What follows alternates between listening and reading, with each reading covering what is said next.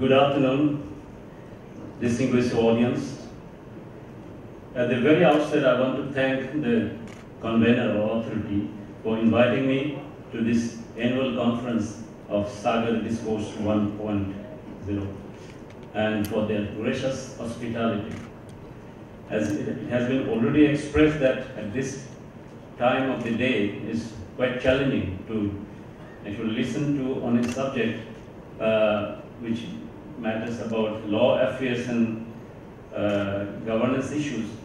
Well, I'll try to adjust because also another challenge is many of the items have been already covered in the previous lectures.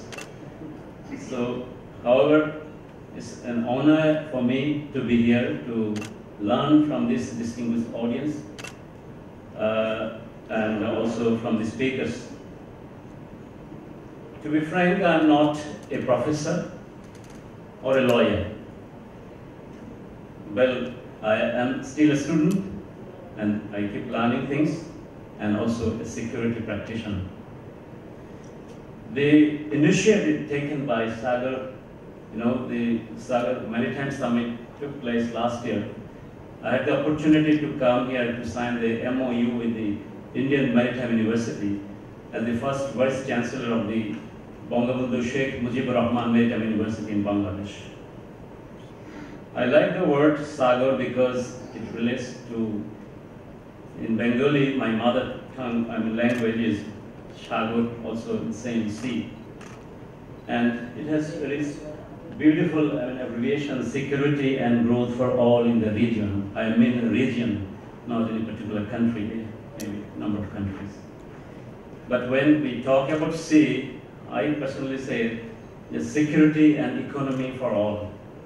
Why I call it security? Because it guarantees the security of our life. If we consider the ocean as the source of water, and in my mother tongue I say, Pani is Jibon, that water is our life. So that is the all. Security of our life lies with the oceans or sea. And economy. Every conflict, whatever we see around or within the states, between the states, the regions, and across the world, there is some point of interest of economy. That's why I think the whole subject is quite interesting. And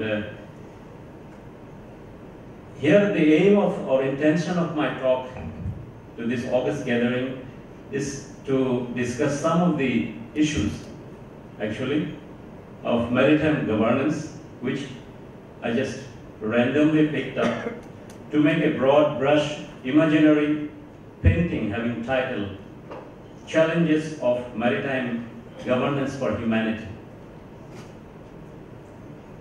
I come from Bangladesh, and it was actually independent in 16 December 1971.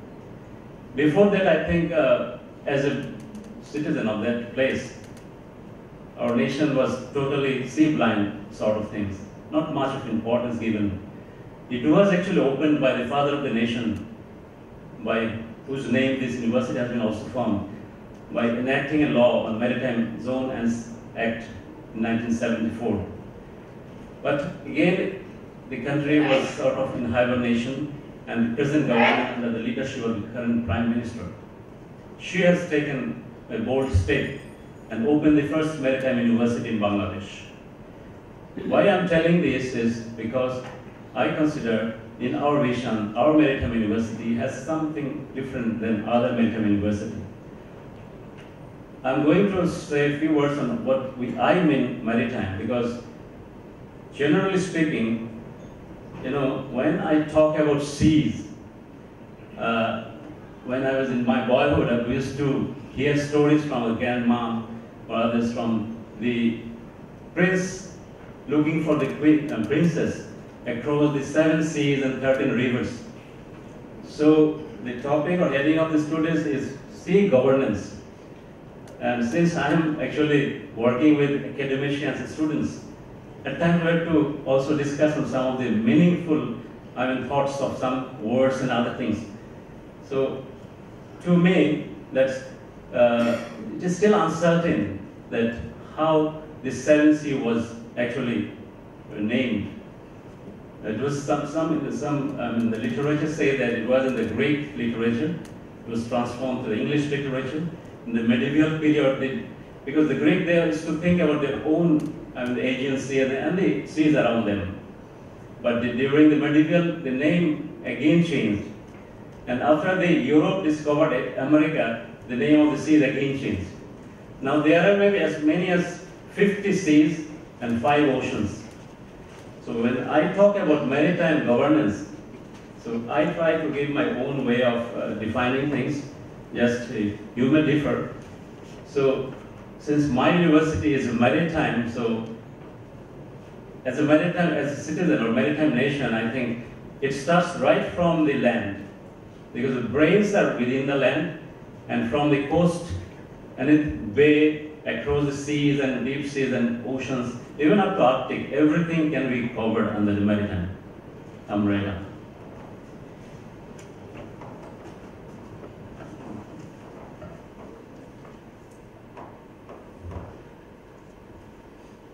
It would have been better as the Mr. Arthur Charles Clarke, who was actually a fiction writer in British, he passed in 2008.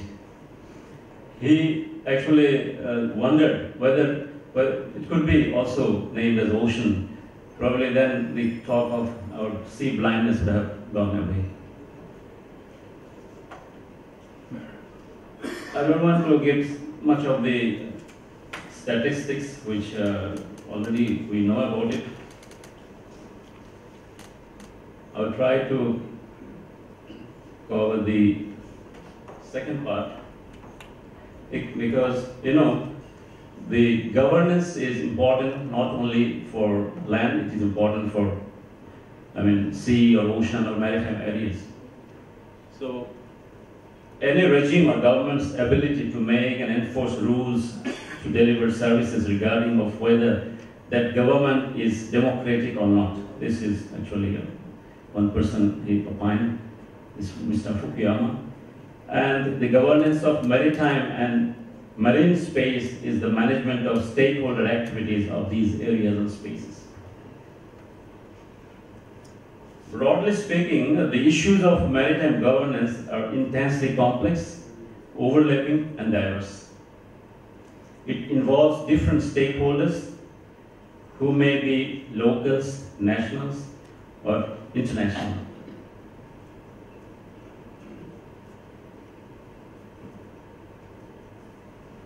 So there are certain fundamental elements of governance, like the rule of law, many of us will talk about it, participatory, transparency, consensus-based decision-making, accountability, equitable, inclusive, responsive, and coherent. Coherence is very much important. So things should not just stop after the workshops or seminar. We have to implement it. We have to engage with things. We have to pursue things to happen. I just wanted to draw my own way of framing this conceptual framework for maritime governance. You can see there are parties like national, local, regional, and international. And the challenges are, we have mentioned, the weak framework, then climate change and others, we have talked about it, who are the responsible parties, and then the stakeholders. And there are opportunities. Then the problem of maritime governance are interrelated and needed to be considered as a whole, where all nations should coordinate. And maritime governance is multidisciplinary in nature. They should look for balance of economic activity, social equity, environmental equality, sustainability, maritime safety, and security.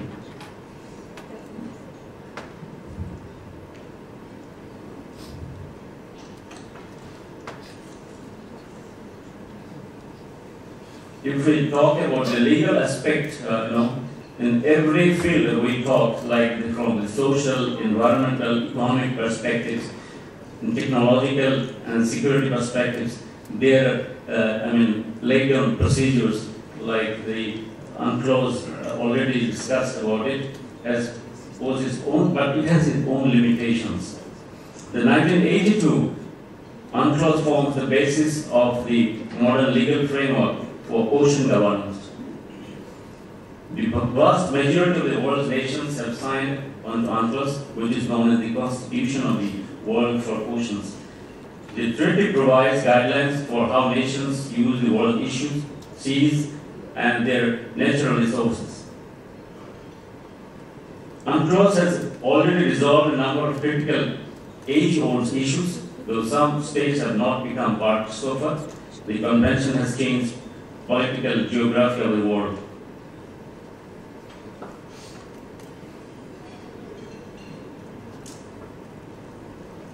There are still threats to the public order at sea. Firstly, the issue of continued proliferation of excessive maritime planes, mostly resource-based. For example, at the China Sea, there is a well-known case between the Philippines and China. Several unilateral claims show lack of respect for UNCLOS as they are starting points for other claims on exclusive economic zone and the continental shelf claims. Another problem is claims over unsustainable rocks or reefs in South China Sea or East China Sea that generate their own EEZs and continental shelves. The most controversial aspect of the convention was the regime for deep seabed mining contained in Part 11 and Annex 3. Some of the industrialized states are rightly rejected it. The convention has been ratified by 168 parties though.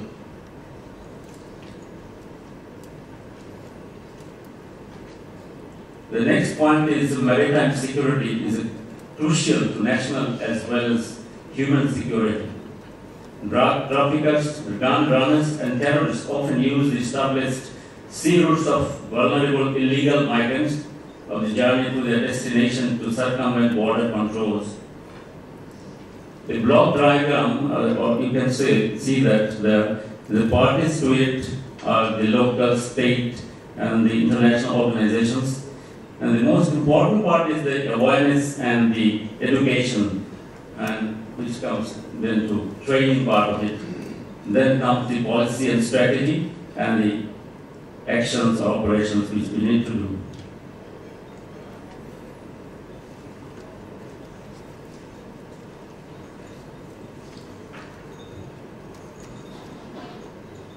Out of the several issues for the security aspect, is one of them is the piracy.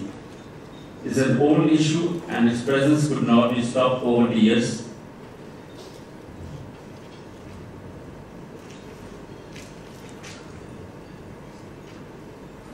Piracy, total number has decreased maybe recently, but you cannot guarantee that. It's a continuous process. Like most of the statistics say that in the East Africa and Indian Ocean, they were very much prone to piracy activities. Threat to marine environment, I think the previous speakers that talked about it. Environment is something which we have to give maximum attention.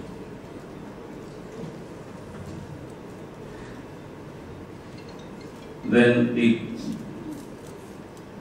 sea level rise, for which we are very much worried about it, most particularly the low-lying countries and island countries.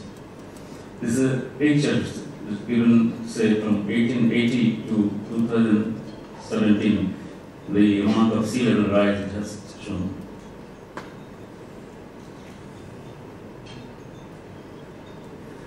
So what should be done for maritime governance? We should adopt a holistic approach to all marine and maritime issues. The integrated maritime policy for maritime spatial planning by the states and the regions. Put in place a robust set of mandatory environmental rules to ensure maritime actors use maritime resources sustainably wherever they operate. developed level strategy to boost unsustainable and inclusive blue growth, including blue economy considerations in external policies as regards natural resources, energy, trade development, and security. Put in place national and local strategies to address common challenges and opportunities, collaborating closely with distant countries and stakeholders from all relevant sectors. Develop fund for higher education and research for marine and maritime education, improving cooperation and information sharing and making maritime data publicly accessible. Engage in international and cross-sectoral forums to address the common challenges of ensuring safe, secure, clean and productive sea and ocean worldwide. Focus on well-being and safety of human for peaceful existence on planet. This is the humanitarian aspect of it. I think this area is much overlooked.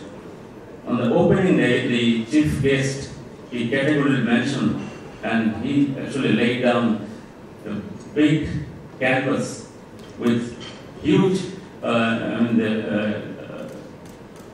upper and lower limit, right from the common masses up to the those who have all the things.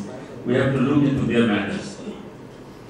The humanitarian aspect, just for an example, if we take the case of recent eviction or killing of citizens by Myanmar and due to their own purpose, the way they have actually driven them out, almost more than 500,000 people, they have no space to go. They are either going to the water, some of them already, maybe they lost their lives, some actually given shelter by our present government, and these common people say that this great humanitarian job we have done. But you have to consider that if we talk about a region, that how it can actually address the future of this ocean of the region. It could be a security threat, it could be anything, health security, economic security, all these subjects will be affected by these people. Security of education is also a problem. There has to be clear understanding of the specific areas of interest, natural process and dynamics of marine and coastal system,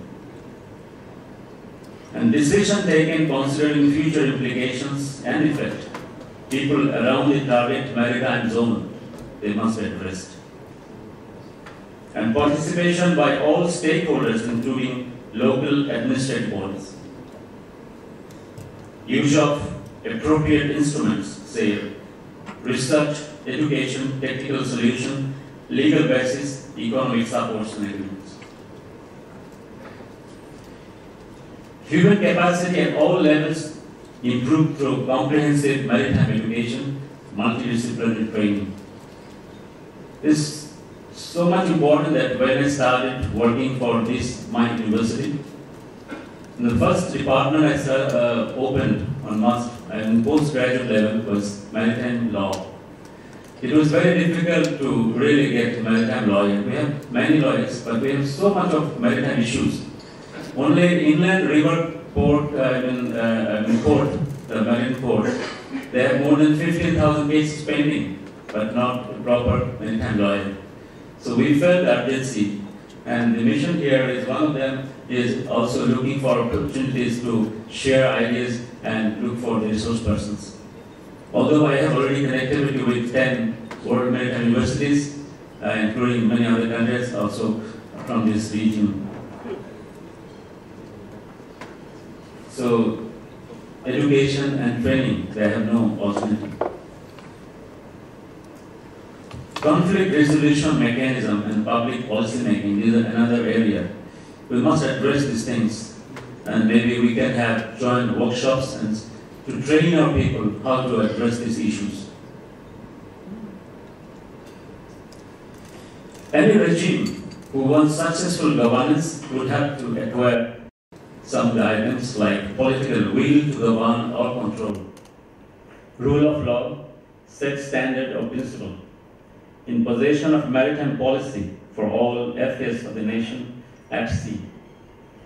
Some sort of military command of the sea and regulatory proceedings when requested. So finally, I just would conclude, like, challenges for maritime or ocean governance are numerous, and each one is important. In order to govern activities at sea, we need to set certain standards. We need to establish rule of law to govern activities by providing broad orders and create obligation and responsibility. This will aim to establish security, stability, order, peace, and minimize injustice. Health of UNCLOS and other legal framework is important, but there are areas of uncertainties and challenges to some particular elements of international law which need to be resolved. Best means to resolve issues over resources and their use are more and more interactions and negotiation. We must develop the skill of the negotiation or the art of negotiation among our future leaders. Arbitration, cooperation between stakeholders, memorandum of understanding, agreements, engagements between security practitioners and services are also important to build confidence. Maritime higher education and research are important to develop skilled human resources as we need for the different professions through well-designed educational policies. Here, regional and international cooperation would be required to share resources and information to boost the activities at sea. With that, I would just want to finish it here. Just a few glimpses of the pictures that how the country can just evict their citizens, and they are just helpless. Many of them probably underwater now. I'm just taking some of the pictures, which I have many. My secretary sent me a lot, but I just want to stop it here. Thank you very much.